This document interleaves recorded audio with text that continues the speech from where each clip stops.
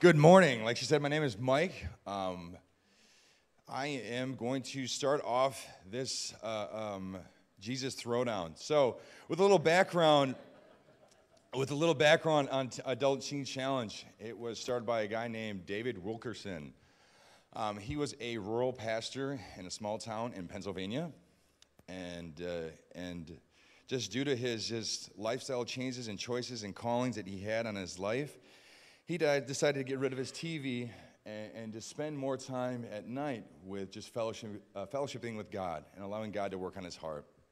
And instead of being distracted by so many things that we can get so easily distracted by, he set some time aside, which is very important to build a relationship with God, is to set that time aside. He set that time aside, and that's when through prayer and just a magazine, Life magazine, he came across these boys that were facing a trial for murder. They had a group of boys actually had murdered another younger boy. So that came across as a news article on a Life magazine that came across David, and he decided, you know what? Why don't I go to that? Why don't I try to reach them? God is calling me to reach them. I know that I come from the rural background, but why don't I go out of my comfort zone and do something that God is calling me to do? However, he never was able to reach or touch those individuals, those boys' lives. However, that was the thing that catapulted him into Teen Challenge. So he, due to his obedience and follow through and his faithfulness, he continued to venture into the city. He'd go back into the city and deliver the gospel to the lost and the needy and the drug addicted and the life afflicted. That ventured into a full-blown ministry with the help of Nicky Cruz. I don't know if you guys are familiar with Nicky Cruz as well. He's one of the crucial members at the beginning. But him and Nicky Cruz really catapulted it into what it is today. It started in 1968, and now in 2021, there's over 1,400 centers in over 120 countries. It started as a one center in New York City, like 50 years ago, is now touching the world and the lives of people across the globe. I am one of those individuals. So what I really like to draw on is a scripture that's come to me lately. It's in Genesis 50:20, where Joseph, I don't know if you guys are familiar with the Joseph story, where Joseph is gone through so much, and he's gone through these events and circumstances that were out of his control, and no matter what, doing the right thing, pursuing God, is in a place that he's able to now face his family, his brothers, who are the same ones who threw him into this situation at the beginning. But he looks at them and says to them, hey, what you intended for evil, God intended for good. And for me, that really translates to the freedom and the hope and the love and the point of Teen Challenge that it's brought into my life. What the enemy intended for evil, God really could develop it and turn it into something good. So no matter what, the murder incident in New York City drew David Wilkerson out, and due to his obedience, ended up developing this now ministry that has touched my life and so many of these guys' lives. Like I said, I was one of those individuals. So it was over a year ago that I entered into Teen Challenge. And now I'm over 15 months sober. The time goes by so, it doesn't matter anymore. Every day is a new day for me. Every day is a new blessing. So don't keep track of those days so much as I concentrate on the day that we're living. So I think it's 15 months that I've become this free being through my relationship with Jesus. And it's through Teen Challenge that I found this freedom. And what really helps set us off when we come to the churches is not only is a few things: your worship and your relationships that even if you guys just talk to us for a second. And I had to say that when we walk into your doors, we can feel the presence, and you guys are searching for relationships. So I just noticed that your guys' name is Connection Church, and it was really cool and encouraging to feel that connection as soon as we walked in here, and then to avalanche that, to take that to a whole new level, to feel you guys in this place, and that worship was really cool too. So it really encourages us and helps us. So I thank you guys for having us here. Shortly here, we're going to be watching a short little video on more in depth about the day-to-day stuff at Teen Challenge, and then we'll hear from some of these guys then we'll hear them sing like angels, and then we will proceed with then go on to some of their testimonies and hear how Teen Challenge and God has touched their life, because it was my relationship with God, but thank God Teen Challenge was there to make a way for that. So with no further ado, we will watch the video. Thank you guys. This book, The Cross and the Switchblade, really is a story of the origin of Teen Challenge, and it was one man moved with compassion to reach people that were suffering in gang activity, addiction in New York City. It's over 60 years ago now, and it's multiplied the world over. There's 1,400 centers, and we represent one here in Wisconsin. Well, I started drinking and smoking at a young age, and I had my son Tyler when I was 18. I was in a relationship that was very physically and emotionally abusive, which led me to taking a variety of pain medication. And then when I was about 23, 24 years old, I started using heroin, and that's when I completely lost control. You know, the thing about addiction is it doesn't just affect the person that's trapped in addiction, it tears the entire family apart. I don't believe my mom probably slept for years. She would just sit up trying to figure out how to help her son. I wouldn't answer my phone for 6 months at a time, and she was absolutely going out of her mind.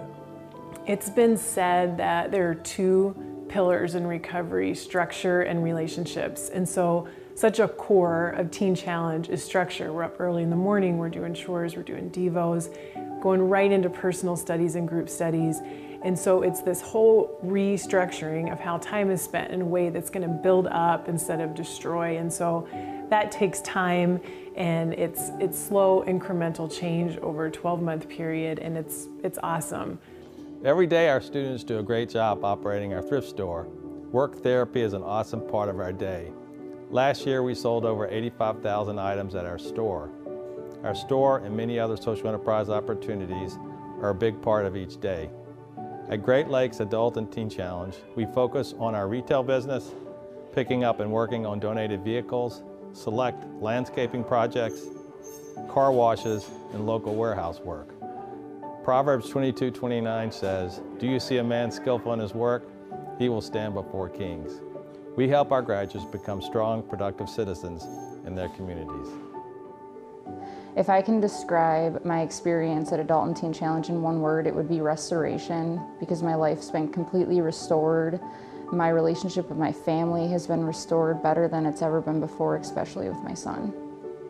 If my mom wouldn't have made that phone call, I don't know where I'd be today.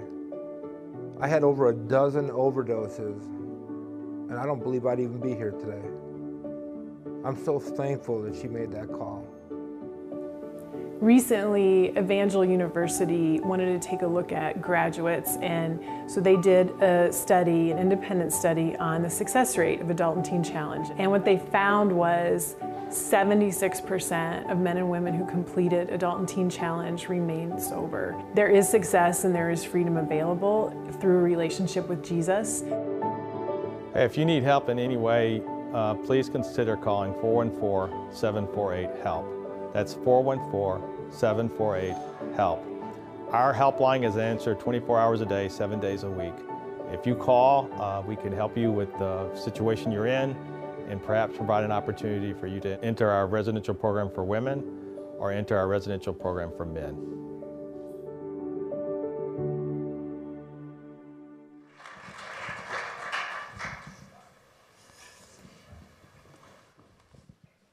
Morning. We don't sound like angels. Not even close.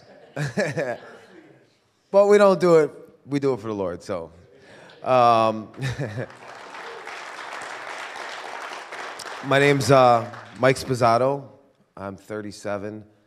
I grew up in Chicago, still live there. I've been in the program I graduate this week, actually. Yeah. So that's a full year. Same thing. Started out young. I made a lot of bad decisions. Led me down some places. Just bad decision after bad decision. Had a good family, pastors in my family, ministers, a loving family, constantly praying for me. I have twin daughters, Isabella and Lucia. They're 6. And, I thought maybe after having them things would get better, and they did, and I just kept getting deeper and deeper. And I had a relationship with the Lord. I did, but I don't know, I just wasn't getting it. Things got worse, heavier drugs. Tried the secular treatments, the sober livings, all that stuff. Nothing worked. Till about last year, things got really, really, really bad. I just was doing things and in places I couldn't imagine. Running around Chicago's West Side, just hanging around with people I shouldn't be around, just getting deeper and deeper in my mess. And, my family never gave up on me. They never stopped praying for me. They were always there for me. But this time last year, maybe around February, I got arrested. I was in Cook County Jail. And I got out, kept doing my thing. And I just got to a point where I'm like, I can't do this anymore. So I called my father, and him and my aunt came over. They had this pamphlet for Teen Challenge, and I was with it until I heard it was a year, and then I told them to basically leave my place. And they did. And it took a couple days, It took a couple days for me to decide to come here. But it was the best decision I ever made. It really gave me the things I needed and took away the things that they needed to take away. When I was out there, I was involved in a lot of different things being in the city. I overdosed on heroin. I've been shot at, been in the middle of shootings, been in places that just you only see on television, almost crashing my car. And, the Lord told me one day, I can't remember specifically when, but he's like, Mike, when you overdosed, I was there with you. When you were shot at, I was there with you. When your car was spinning out on your way to buy dope, I was there with you. And he brought me out of every single one of those situations. I was gone. I was dead for 20 minutes. My mother found me overdosed on her couch, and I survived, and he brought me out of that. And all this led me to Teen Challenge, to lead me to this, to give my testimony. As I like to say, when I give my testimony, I punch the devil right in the nose. You know what I mean? That's how we defeat him, And Teen Challenge I needed Teen Challenge. That was God's way. I wasn't getting it. Some people have an epiphany, boom, they're good. Me, it took a whole year of Teen Challenge, and it was exactly what I needed. And it has changed my life forever. I will never go back to that old life. I am so different now. I'm at peace, and I'm worshiping the Lord. My grandma used to be like, I can't raise my hands like that. She's like, you do it in the club, why can't you do it in church? So, I do it now in church too. So, thank you for letting me share. God bless you guys.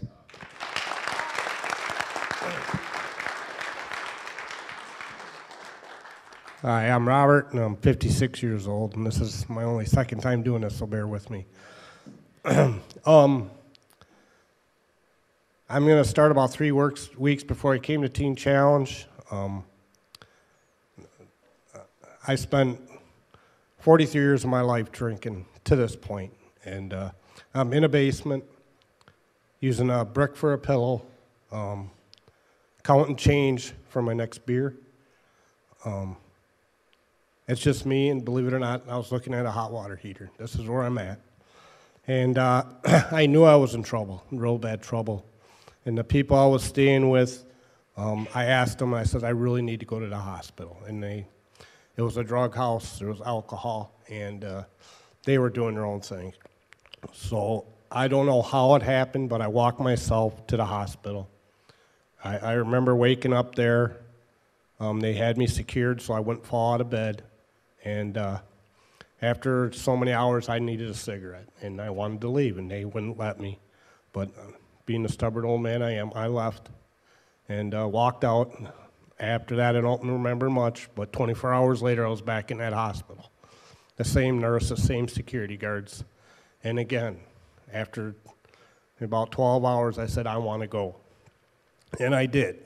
And again, I don't remember much except for looking for a guy I used to work for money for beer and cigarettes. And his daughter was there, and she says, do you need an AA meeting? I'm like, yeah, I do. And I was in pretty rough shape. So it took an hour and a half to find the meeting because of COVID, and it was at a church in their extra building there. And they had to leave, and they left me sitting on the sidewalk. Just a little while later, a gentleman named Ron pulled up, and he was opening for the meeting. And I asked if he needed help, and he just smiled at me because I'm sitting on the sidewalk, He says no. A little while later, people started showing up, and a couple ladies gave me some cigarettes, smoked some cigarettes, and helped me off the sidewalk and into the meeting.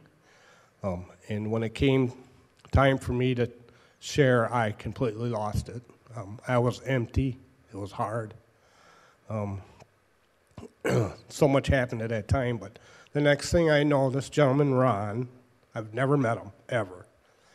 And I'm at his house. He's giving me a shower, told me to take a shower, gave me clean clothes, put me to sleep on his couch. Never met this guy before. The next morning, he says, you just sit in the house, you eat all you want, the fridge is full, you just rest. And he had bought me a couple packs of cigarettes the night before. I went outside to have a cigarette and a cup of coffee, and there was cornfields and steers in a barn next to him. I'm like, well, I'm definitely not in Milwaukee anymore. So this went on for a week, and I literally ate him out of house and home because I had not eaten.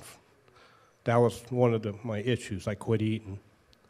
And he was making calls and stuff on the internet and making calls trying to find a place for me to go. And because of COVID, it just wasn't happening. So when I left my house, I left all my clothes, pictures, everything behind. And he took me to Foundations for Living. It's kind of like what Teen Challenge's store is like. And to get me some clothes, and there was a pastor there, Pastor Pete. And I sat with him for about 10 minutes, and he says, do you want to go to Teen Challenge? And I didn't know what it was, and I said, yes, I would very much like to go. He says, well, it's a year-long Christian-based program. I'm like, yeah, I am done. I'm empty. And within 2 or 3 days, I was at Teen Challenge here in Milwaukee. At first, I was a mess. At first, I didn't know what to make of it. I just went with the flow. But after some time, I seeing the senior students, Mike and Ron and them, seeing what they had, I wanted it. And at churches, I started to feel it. I didn't know what it was. I started crying, And I learned later that it was the Holy Spirit. I'm like, all right, this is great, and I want more.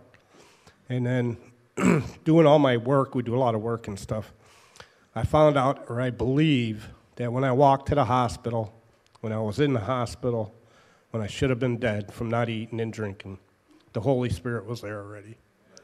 And then I asked another question, why me, 56 years old, just a crabby old man?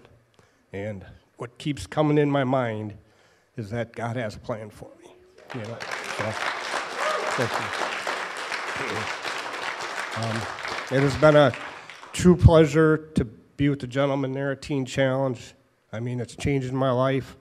And I've been there for 8 months now, and then I see the new guys coming, and it's just an awesome place. So thank you very much.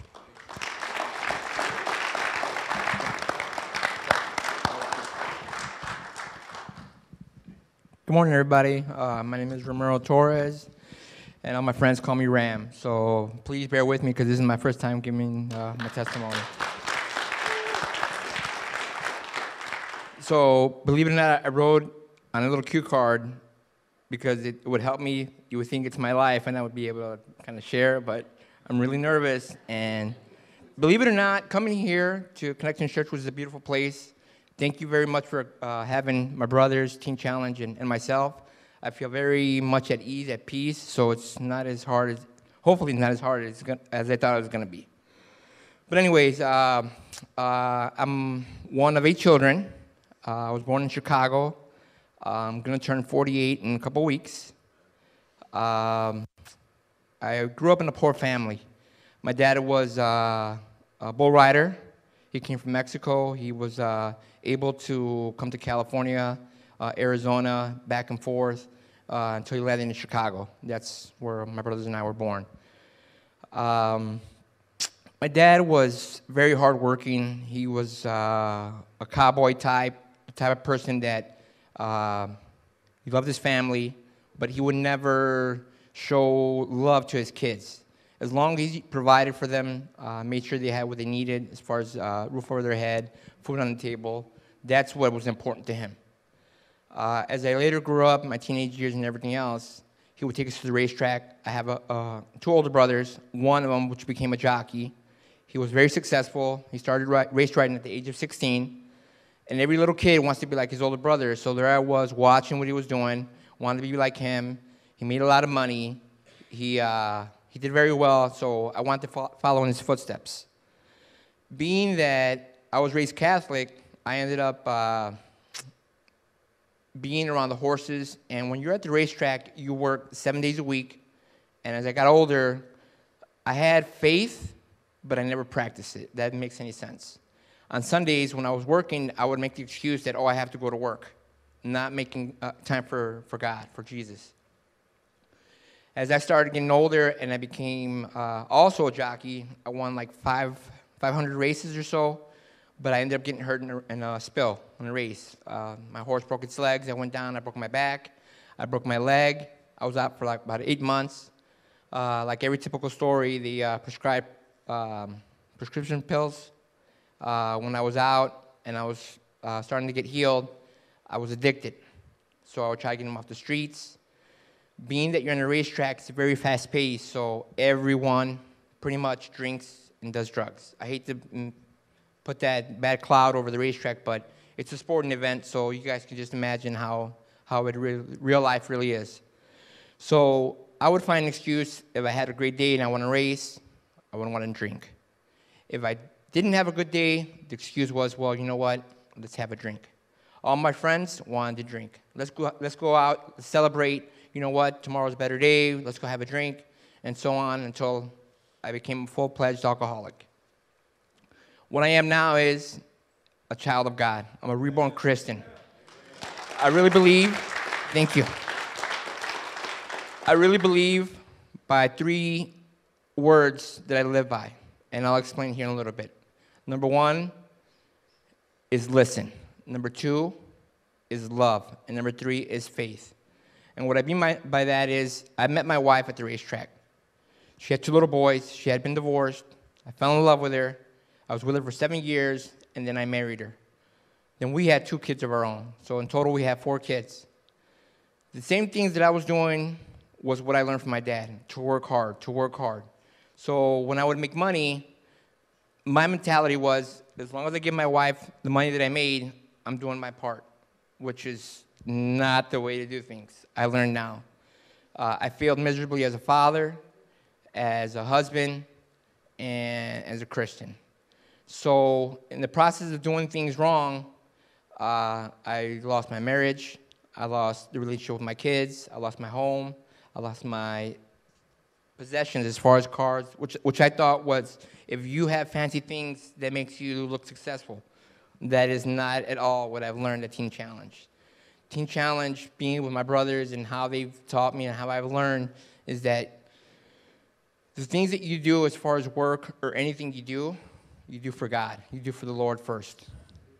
I learned that the rewards that you will receive will be greater in heaven. I've learned through John 3:16 is that he loved the world so that he sent his only and beloved Son to die for all our sins so we can have eternal life in heaven. And I really believe that. So I compare myself to Job in the Bible. I don't know if you guys are familiar with that story. Satan goes to Jesus and tells him that since Job has all this wealth, animals, family, and everything else, if he takes that away, that his faith in him he'll curse Jesus into his face. And Jesus says, he will not. I know how strong his faith is. If you want, test him, but all I ask is that you do not take his life. So he does. Job loses his family, his wealth, his health, but he never lost his faith. So I compare myself to him because I'm thinking, I lost my marriage, I lost my home, I lost my kids. But in all reality, I really believe that God brought me to him, and he's never forsaken me. I haven't lost him. So that, to me, is the greatest gift of all. The greatest gift of all. So being that I'm reborn and I'm learning to live through him, I really believe that that is the way to go. So I have faith. One of the three words. Love is something that I think all of us should have for him because he died for all our sins. So the scripture one of the scriptures that I really believe in and I live by is Job 33. But if not, then listen to me. Keep silent and I will teach you wisdom. That's one of the hardest things that I've always had a hard time because I'm hard-headed. I've always wanted things my way, but I try to listen. I try to listen now. Team Challenge is one of the biggest ways that he's helped me and guided me to be able to listen. Because with them, I cannot go wrong. Thank you very much, and that's all I have. So.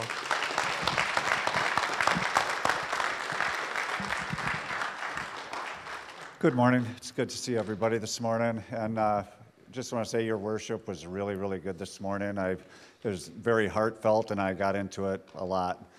And my prayer today is that you walk out the doors differently than you walked in, because if something we say doesn't connect with you, if we don't get a little bit more revelation of who God is, then we kind of wasted our time walking through those doors today.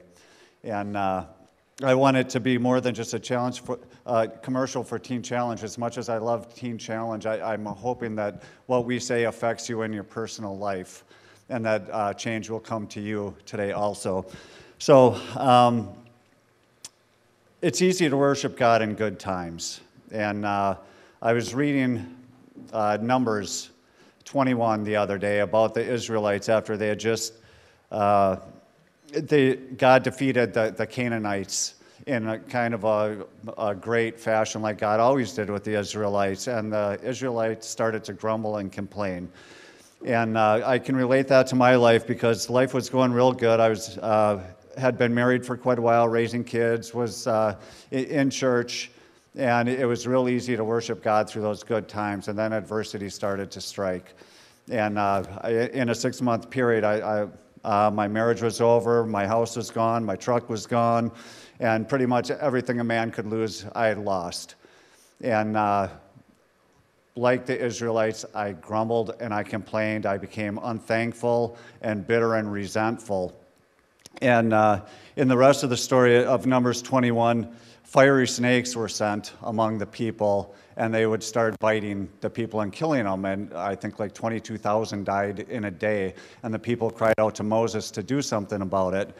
And in my case, the fiery snakes were pretty self-made. You know, I started self-medicating to bury the pain with anything I could, and it ended up with a heroin addiction. And I started getting in quite a bit of trouble because of my self-medicating. I still held a job. I according to my boss and everybody around me, they still thought they knew something was up, but they couldn't put their finger on it. But my life was unraveling quick. I started getting in trouble with the law. And what happened with the Israelites is they asked Moses, they said, talk to God for us. And he did. And what God told him to do was take a standard and put a snake on it. Now these snakes, these fiery snakes, I did a word study on it, and they were called fiery for 3 reasons. They had a venomous bite that killed. They had red on their head, and when they got aggressive, they'd puff out their scales, and they had red underneath their scales. So he would take this snake on a standard and hold it up. Well, that snake is representative of Jesus Christ on the cross.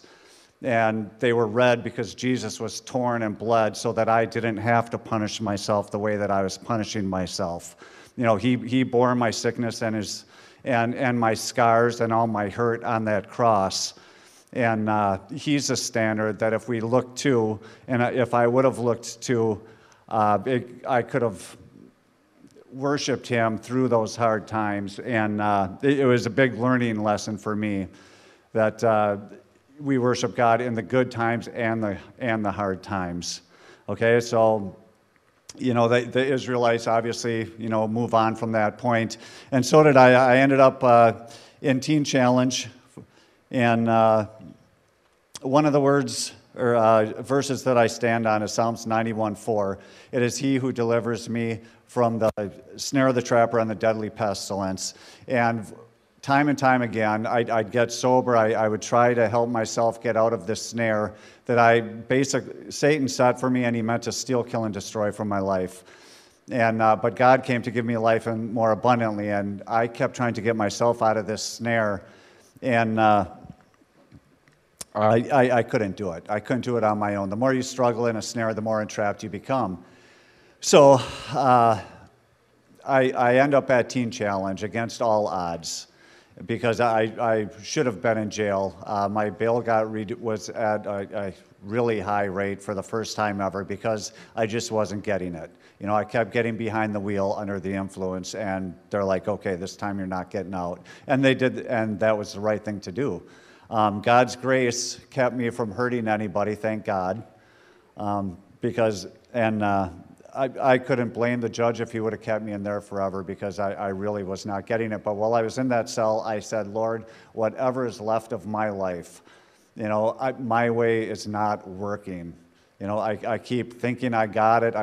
Keep thinking I got it on my own, and then I fall into the same habits and the destructive behaviors. And in a 6-month time, 3 times I'm in a jail cell, and this time it looks like I'm not getting out. And I just happened to get a judge who has spoken at some of our graduations at Teen Challenge.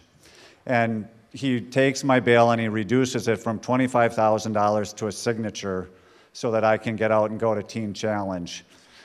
And just to share with you what happens at Teen Challenge, every night we have something called Bible time, and where you read your Bible from 9 to 9:30.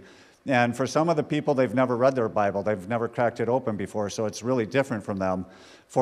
And I wanted to go to Teen Challenge because it was a God-orientated form of getting better, of restoration. So I was looking forward to it. So this one night, I'm reading about the pearl of great worth. You know, that there's a certain merchant who goes out looking to purchase pearls, and upon finding one of great worth, he sells all that he has so that he can purchase that pearl. And we had just, on Wednesday night, been to a church where what was taught was that if we only knew how much God was worth, we would sell everything that we had so that we could have this pearl of great worth, which is God. And I was sitting there thinking to myself, wow, I love that teaching. And then the Holy Spirit kind of whispered in my ear and asked, he said, so how much did you pay for me? And I was like, what? Like having an argument in my head here. And he says, how much did I cost you? If you gave up everything, what did I cost you? And I said, well, I guess you really didn't cost me anything. I gave you a seed of faith, and basically believed what you said. So he says back to me, he says, well, where'd you get that seed of faith? And I said, well, I guess you gave that to me too. And he had me reread the scripture, and as I was, God has always spoke to me in pictures, and you call them visions, mind pictures, whatever you want. But I saw Father God and Jesus up in heaven looking down on me the last time I used, which just happened to be right across the airport from Teen Challenge, and I had no idea at that time that Teen Challenge was there.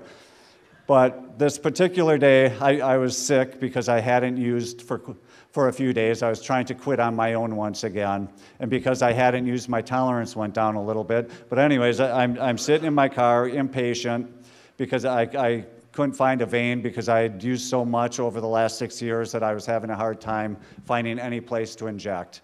So in my impatience, I adjusted the mirror, pulled my collar down, and puffed out my jugular vein and injected into my jugular vein. And at that moment, I saw God nudge Jesus and say, there's a pearl of incredible worth. And he asked Jesus, he said, are you willing to die for him?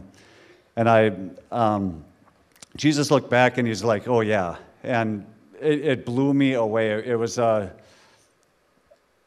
always known the sacrifice that Jesus made, but I never really understood who Father God was, because I kind of had a very authoritative father. So I looked at him as being a genius, but being kind of strict and always ready to smack you when you were doing wrong. But at that moment, when I saw the way they looked at each other, it blew me away.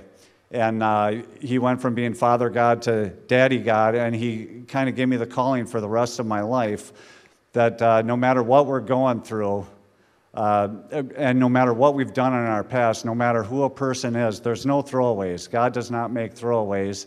He doesn't make junk. And no matter how low a person has been in their life, I'm going to love them the way God loves them, and my calling is to go out and tell people that have sinned, the criminals, the prostitutes, the strippers, you name it, drug dealers, that Jesus loves you. He sent his very best for you. And that's what I plan on doing for the rest of my life. And thank you for your time.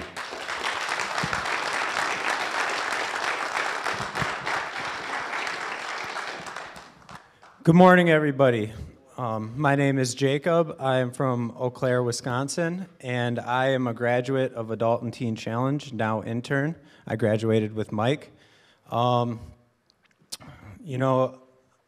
story is my mother was a bartender and my dad was a musician. So I grew up in a bar, and my dad was never in my life, and I was lost, and I went to 3 different high schools, and I ended up being addicted to cocaine.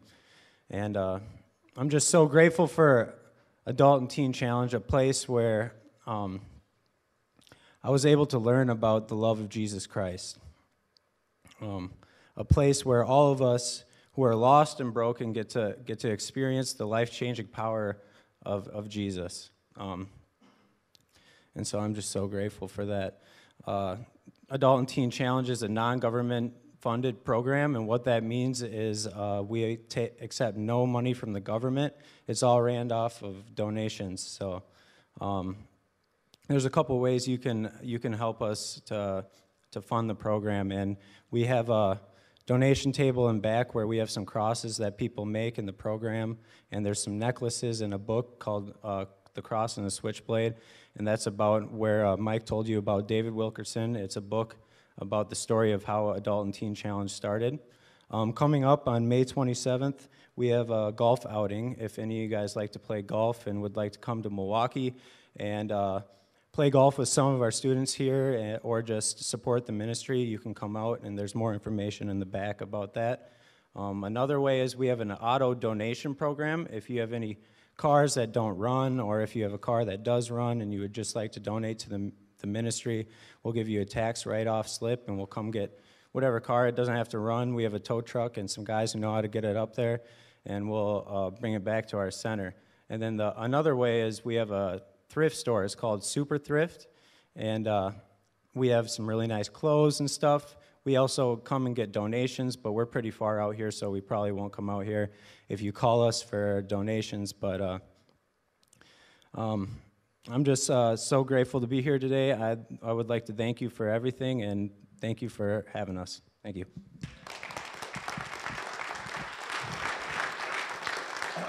And as they were telling their story, I was just reminded that you don't need to be a drug addict, or you don't need to be a pastor, or you don't need to be this, or that everyone has their individual story. So and each individual story is given by God, and that's what matters. You don't have to have this tragedy or this good upbringing. Is that your story matters, our story matters, and to tell it, because there's power in it.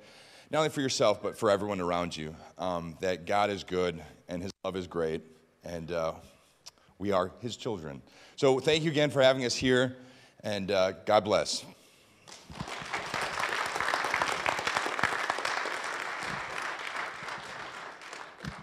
We are truly privileged to have had you share this morning. A reminder for all of us that all of us have sinned, have come short, and God in his greatness has redeemed us. Amen? It doesn't matter what your story is. There is no degree of sin in God's eyes. we are all equal, and he loves each one of us, and he sees each one of us. So we are so grateful for that. I'm going to ask the Adult and Teen Challenge, if you would please stand. I'm going to ask everyone to raise their hands toward them. We want to pray for them today. We want to ask God to bless these men to make their relationships sound with God, and that they will walk faithfully with him from this point forward, and also just to bless this ministry in general. Heavenly Father, we thank you so much that you love us, that you loved us enough to come and die for us, that you loved us enough that, Lord, whatever it takes, you pursued us. And for these men who have been a part of the Adult and Teen Challenge, you pursued them. You provided this place for them to come and to receive what you have for them, that they can receive your redemption.